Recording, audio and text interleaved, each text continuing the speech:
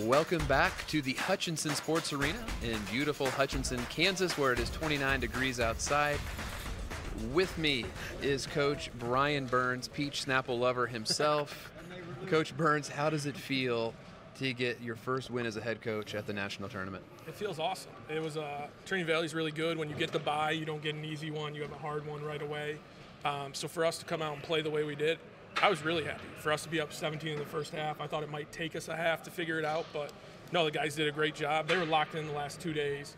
I think them seeing some of the teams here on Sunday kind of made them all lock in for the next 2 practices we had.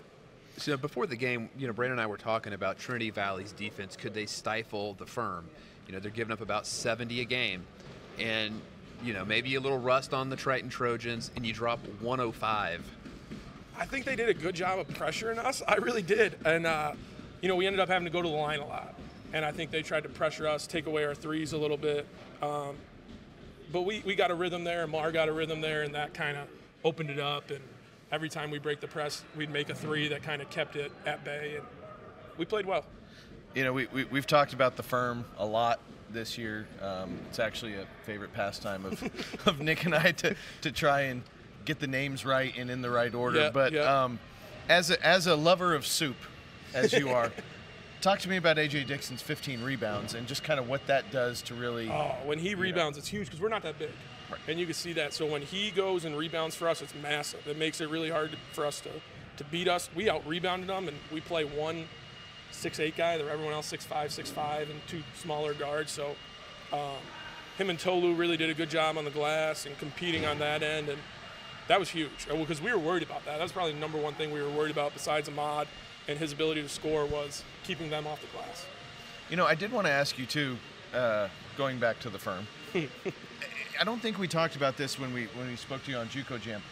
How do these guys, when you have 4 guys that can go off for 30 at any given moment, how do they kind of just settle into whichever role they're going to play that day when one guy is really, really just cooking and say, you know what, we're going to take our shots when we get them, but we're fine if you're the guy tonight? We lost Didier Mullane, who at the start of the year.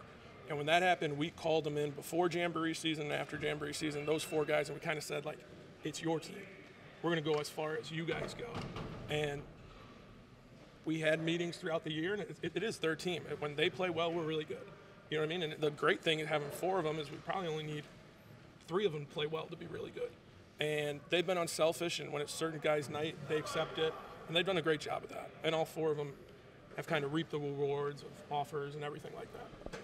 One of my favorite coaches out here in the tournament, we were watching a game together yesterday, sharing some commentary back and forth, and a team was just pressing and pressing and pressing, and the other team was struggling with it.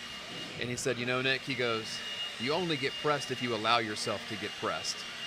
And I feel like when you have Dylan Williams, you just don't press Dylan Williams, right? They tried to pressure him, and he just seemed so cool, calm, collected, and unfazed.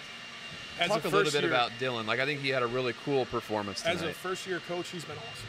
You know what I mean? He's mature. He's huddling the guys up at the end. We're just making sure no text, nothing stupid, right? And he turned to me, I got it. He was already doing it. You know what I mean? And that maturity and that calming presence, he's huge.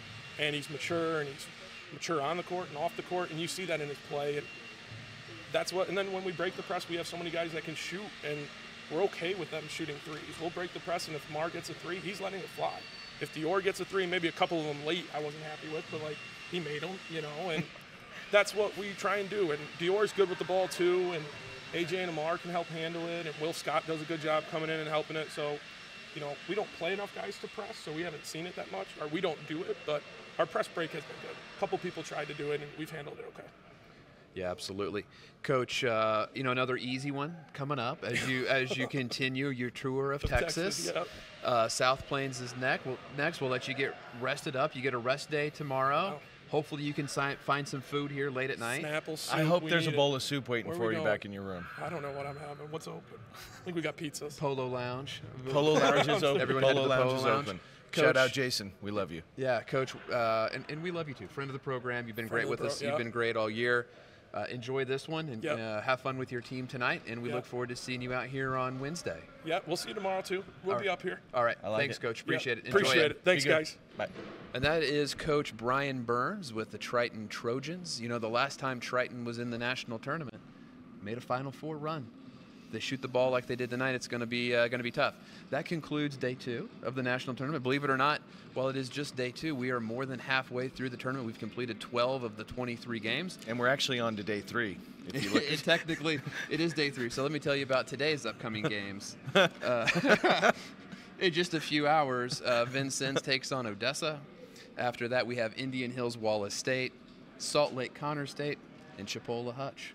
Brandon, today's going to be another great day of basketball. Can't wait. Any closing thoughts about what happened yesterday? Now you got me confused. Well, it's just day 2 of the tournament. You know, we've obviously seen a lot of basketball the last 2 days, 48 hours, whatever it is. You and I watch an awful lot of basketball. All the film. That performance that we just saw out of Triton was probably one of the most impressive things that I've seen in some time, because you come into these situations, and again, we've focused on the firm all year. It's fun to talk about them. We know they're good players. We know they're very well coached. But then to come into this environment and you say, okay, you know, at some point, like, it's going to kind of settle down a little bit. It's just going to be tough, gritty win, whatever. The firm is the firm, man. They're really good. They're the real deal. And it's going to be really fun to watch them continue their tour of Texas as they play South Plains on Wednesday. Great Tuesday slate of action, hours away. Stay tuned. We'll be back with you here in a few hours as Vincennes takes on Odessa. And that is good night from Hutchinson, Kansas, in the Sports Arena.